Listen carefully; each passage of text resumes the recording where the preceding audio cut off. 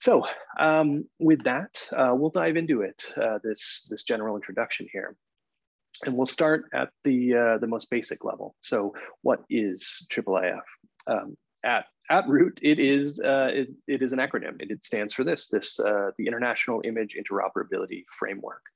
And because that is a real mouthful, you'll hear us generally refer to it as IIIF, or at least that's in English what most people use as a shorthand.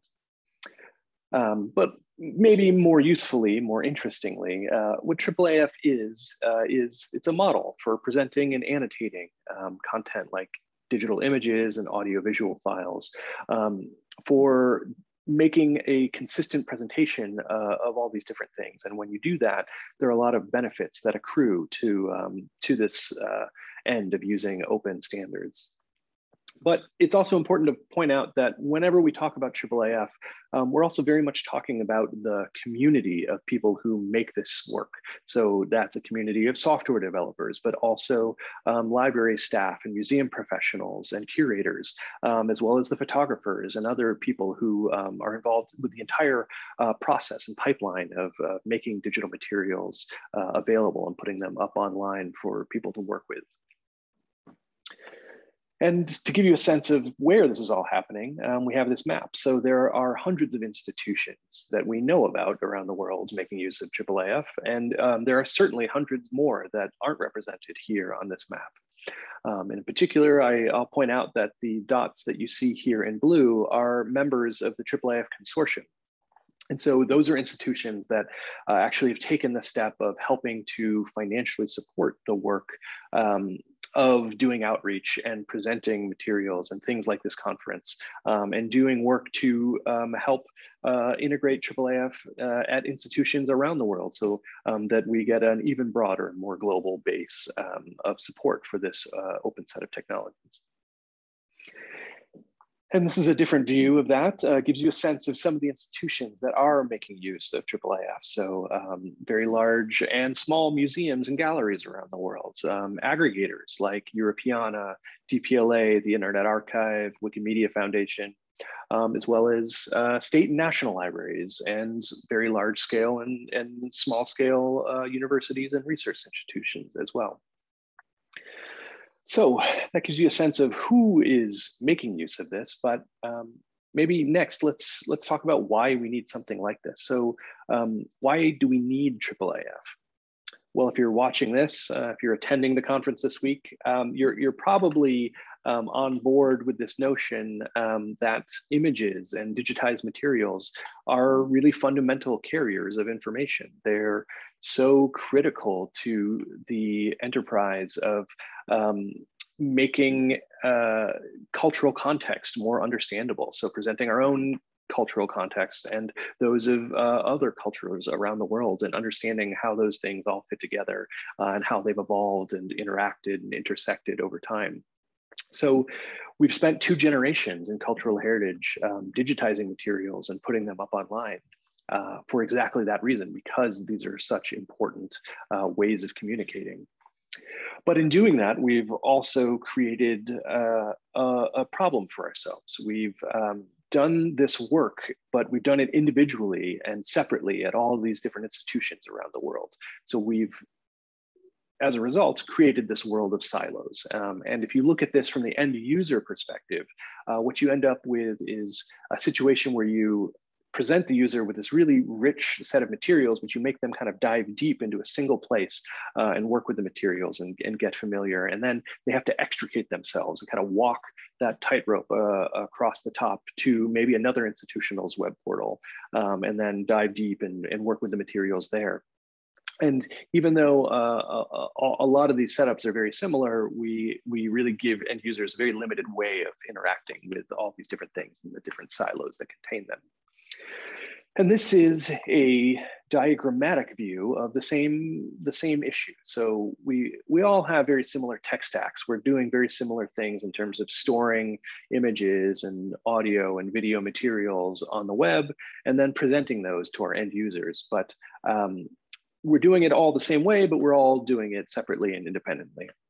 So IIIF provides a solution to that. It is a set of open APIs that make available a consistent way of sewing together things across different institutions, presenting them in unified viewers and other applications that help alleviate some of that burden on the end user.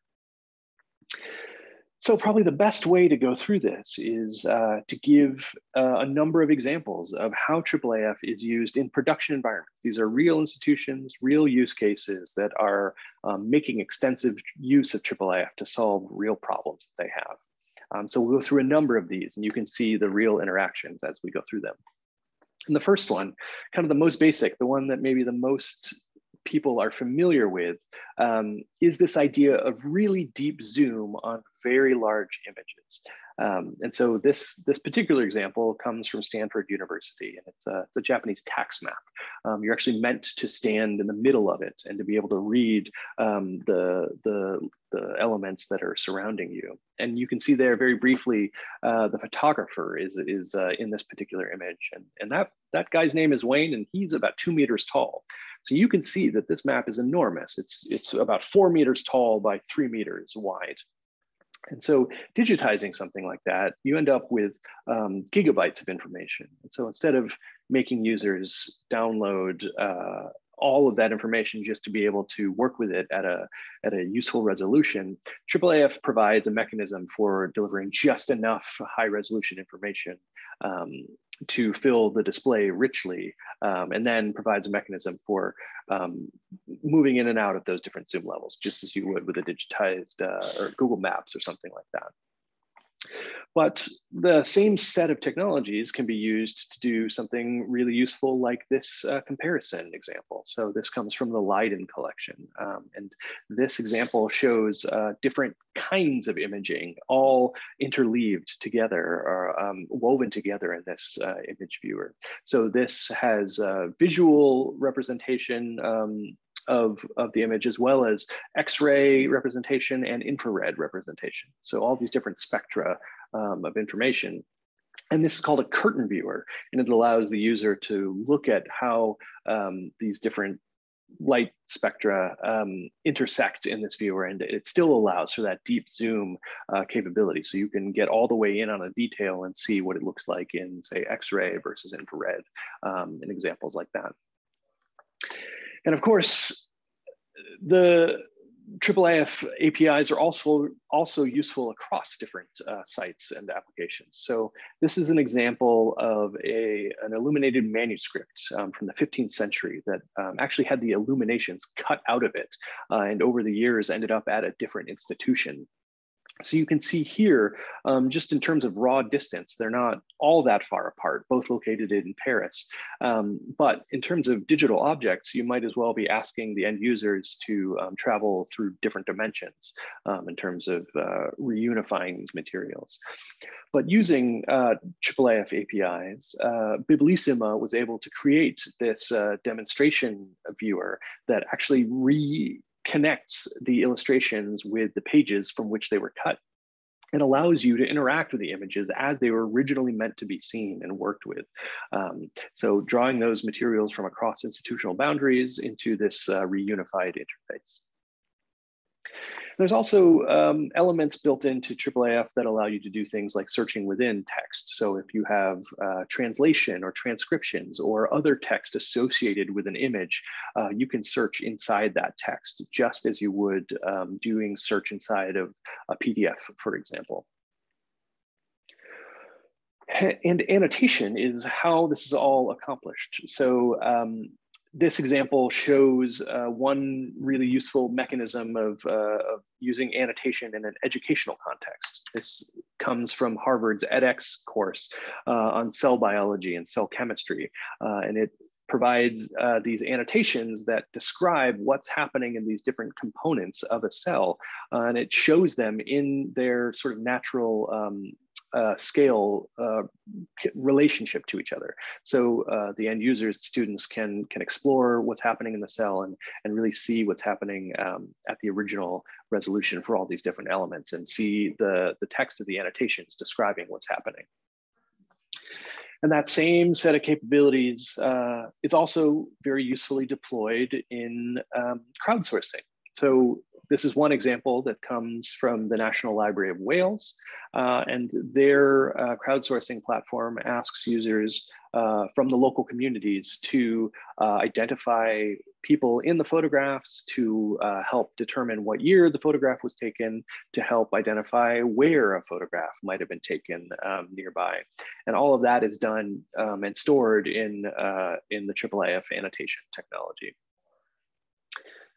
And a new capability that we've seen coming very much out of some of the university and museum communities is this idea of a guided viewing and guided tours of IIIF materials. So this is a tool called Exhibit that came from St. Andrews and the Nemesine digital folks. And so this allows you to take multiple IIIF assets, put them into this edited interface, and then turn that into a guided viewing experience for the end users. And there are a couple of different ways to make that work. This example in this screenshot here is an example of what's called scrolly telling. So the user just scrolls through the different parts of the page, and it then connects the annotations, the text elements over there on the left with different segments of these IIIF assets in the viewer over there on the right. And of course, this does wonders, and it has provided so many different capabilities on the digital side of the world, but we're also seeing it enhancing in-person experiences as well. So this example comes from Boston College, where there are these two manuscripts presented in a display case, but there's also a digital representation of the objects available for users to explore and work with and zoom in and out of, presented there in a tablet on the right. And because these things are all premised on the open standards in the IIIF universe, they come with like a lot of ability to port things and to really make use of the interoperability element of the IIIF acronym. So this is an example that comes from the Indigenous Digital Archive, which itself is a wonderful viewer and connection point into a lot of digitized materials from the National Archives and other places. But in each case, when they present these IIIF materials, they're also presenting the option for users to open them in different IIIF viewers. So this example you can see at the bottom allows users to open the same asset in the Universal Viewer or in the Mirador Viewer, which allows for comparative viewing of multiple objects, for example.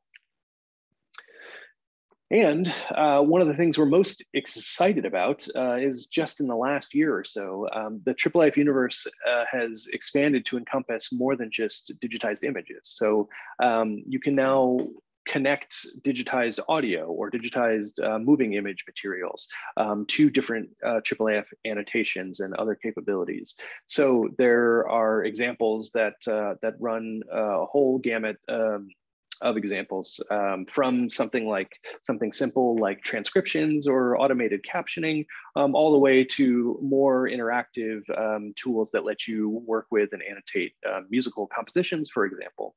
But the screenshot that I'll play in just a second here, I think does a really nice job of elegantly integrating the ability to have a recorded guided viewing experience that moves the user through different sections of a high resolution image while still allowing the end user to explore on their own, for example, and to move and zoom on their own. You'll see how that works here in just a second. I want to take a look at one of my favorite maps that's been recently digitized at the Leventhal Center. This map isn't particularly rare or particularly ancient, but I love it because it captures a view of the Boston metropolitan region at a really interesting moment, when trolley lines were fusing together what had previously been independent cities and towns and reshaping how people experienced the regional landscape. This map is called a trolley wayfinder, and it shows a bird's eye view of trolley routes in New England. And so that example, I should say, is an example of a technology called Movie Maps, and it comes from the Leventhal Map Center, and it's just been released in the first set of example movie maps that they've presented, like this one that you just saw about the trolley wayfinding. I think that just works very nicely in terms of presenting users a nice guided access point to IIIF materials. I want to take a look at.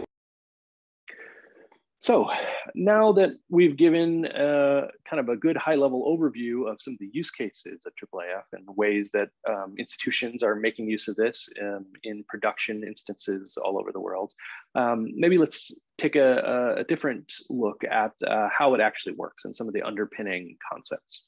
So at root, IIIF really makes use of this concept of application programming interfaces, or APIs. You've probably heard of that before.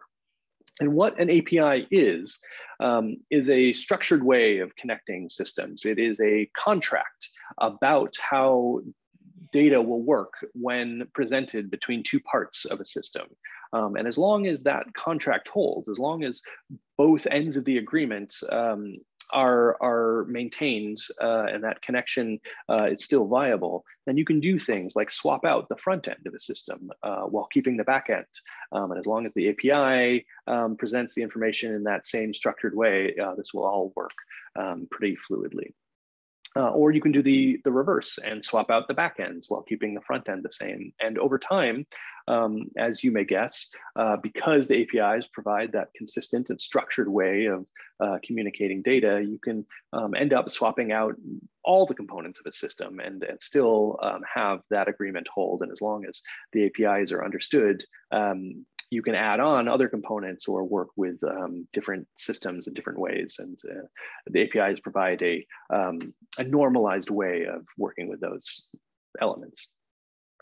So this is a view into how that notion of an API works in the context of an individual institution. And in this case, the layer of IIIF APIs makes it possible to work with images into a customized application, to work with annotations that are stored in a particular environment.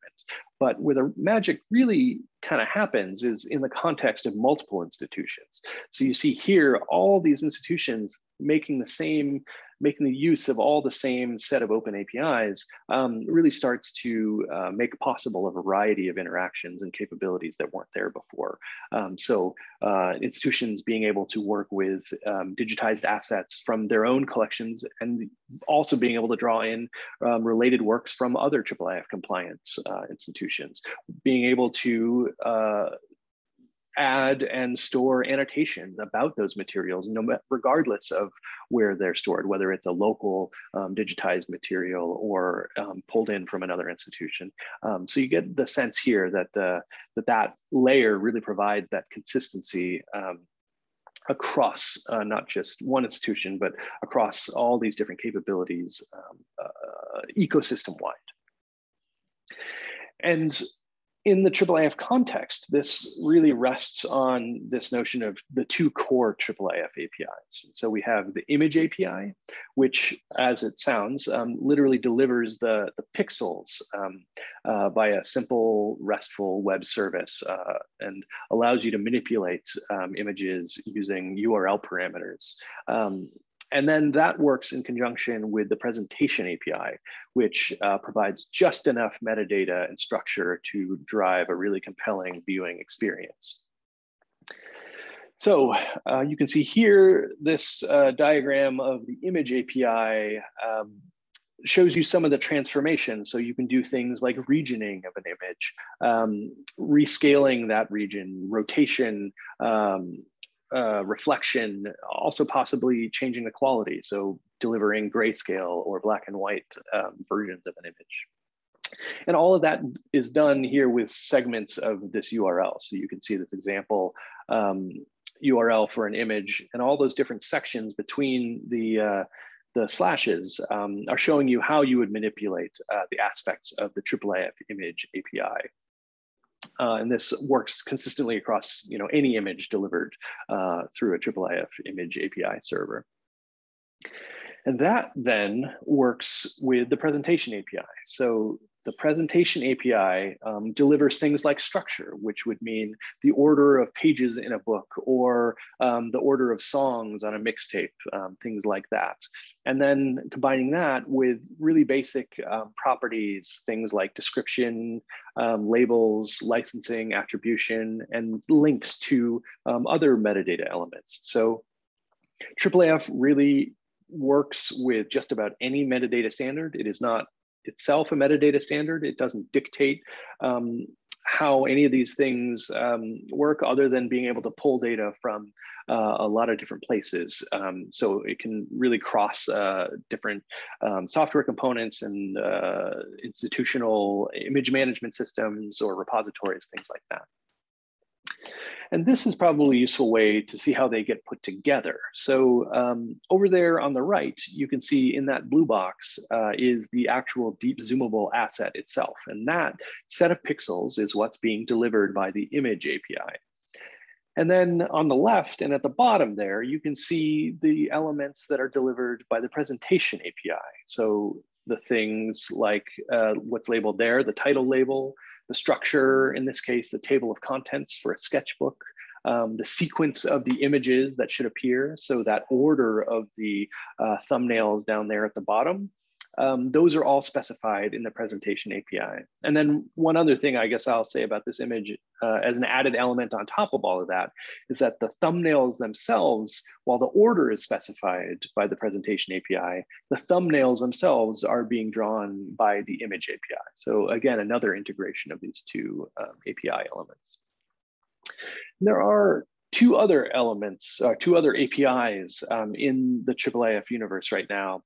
There is the search API that allows you to search within text that is associated with an image or a newspaper, whatever it might be.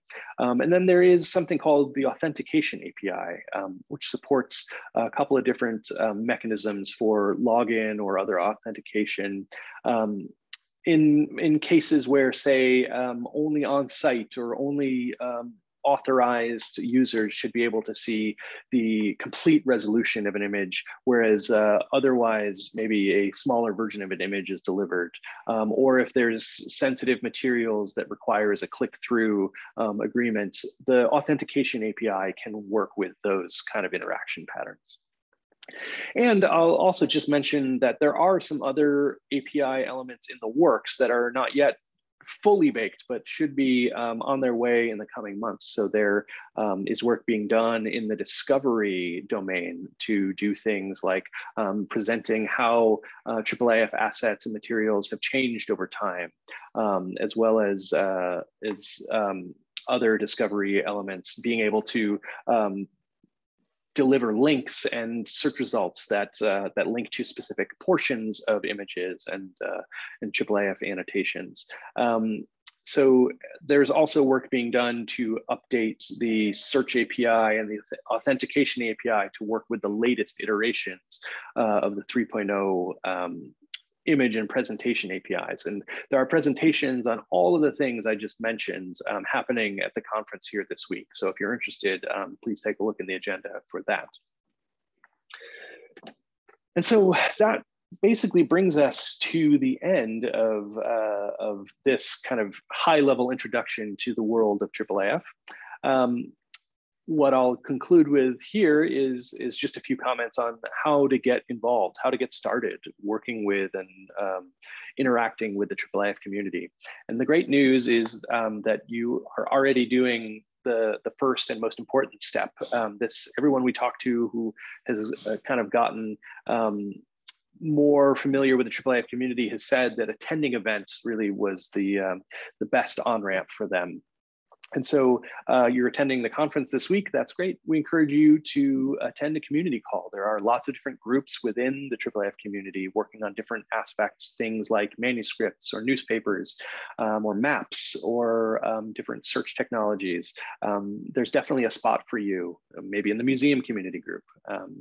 We encourage you to look at the variety of content that's happening this week and find the right segment of the community that might be a good fit for you and your work. So we also have an email discussion list that allows people to talk through issues and solve technical complications. And then we have a newsletter. That's a great way of understanding how the IIIF community is working on new collections and new software components for displaying materials and presenting them in new and interesting ways. We have a really robust and friendly Slack channel that we would love to have you join, where it's a great way to kind of stay apprised of the latest things happening in the community. The cookbook is a really useful way. We have what's called the IIIF Cookbook of Best Practice Recipes. So this is a relatively new effort of trying to document the best practices around really common IIIF use patterns. So the best way to present just a single book in IIIF, or the best way to present annotations on moving image and audio materials, the best way to present IIIF captions for video materials, things like that. So it's developing every month. We're adding new recipes. So that's a great place to look if you have a particular use case that you're looking to solve. And then beyond that, obviously, working with IIIF and exposing your collections is the best way to enhance the community and help it grow even larger than it has been in years. Using IIIF compatible software is a great way to do that, or writing your own. A lot of this, for a lot of folks, is connected to working with their software vendors, their software suppliers, to become IIIF compatible and to add to the ecosystem of things that work with a IIIF compliant universe. And finally, I'll say too that really the best possible way to ensure the continued evolution and the longevity of this open set of technologies is to join the IIIF Consortium. So that really helps us do the work of reaching out to new parts of the world, reaching out to new domains, making sure that that when we update a set of tools, that the largest set of people will find out about it, that the people who need help building an ecosystem around a certain domain can get support that they need. So joining the IIIF Consortium is a really critical way that your institution can help us make sure that IIIF is a viable and useful thing for your institution for years and years to come. And so this last piece here is just a quick snapshot view into some of the open and vendor-supported technologies that make the IIIF ecosystem work. This is by no means comprehensive or exhaustive, but just to give you a small sense of all the different ways that the IIIF has made its way into different elements of the cultural heritage sector. And so, yeah, we'll leave you with that element, that exciting a bit of promise. Just hope to have given you a great sense of the hundreds of adopters around the world. Hope to urge you to add your collections to the more than 1 billion digital objects that we know about already, and that's growing every day and every week, and really helping us to build on this promise of a really bright IIIF future. So we'll leave it there. As I mentioned at the top, there is a Q&A section on the Whova application where we're happy to answer your questions about getting started with IIIF or more in-depth specific questions. We'll find a way to get you the right information. But most of all, I just want to say thank you for joining us here today.